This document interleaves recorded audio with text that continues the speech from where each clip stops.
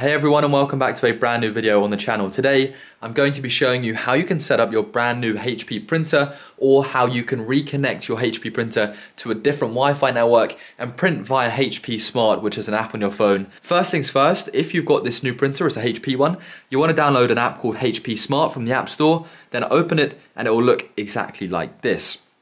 Now, to connect your printer for the very first time, or connect it to a new Wi-Fi network, you want to select Add Your First Printer.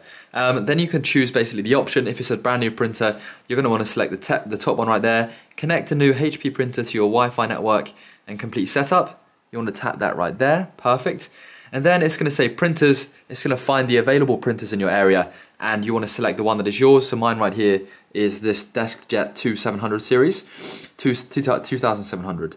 Now, what I will say is that if your printer is not coming up on here, which mine wasn't at first, what you have to do is you have to hold down the Wi-Fi button right here at the same time as the red X.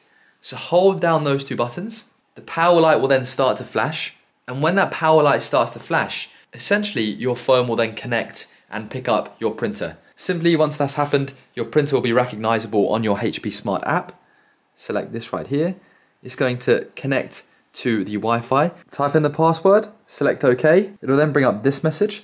Press and release the flashing information button on your printer. After releasing, please wait. So I'm going to select this flashing information button. Press and release. It then gets the data from the printer, it's connecting. Your printer will then be connected to Wi-Fi, select continue. Once it's happened, accept all the terms. Decline HP+, continue. And there we go, I'll now show you exactly how to print. Then select print, and your first print job will begin, which will be a default information page from the printer. But afterwards, you can now print any photo you would like. So whenever you want to print something, find the photo you want to print, tap right here, select the print button right here, make sure your printer is selected, then select print. I hope this tutorial has helped you out. Thank you very much for watching. Take care, leave a like and subscribe down below.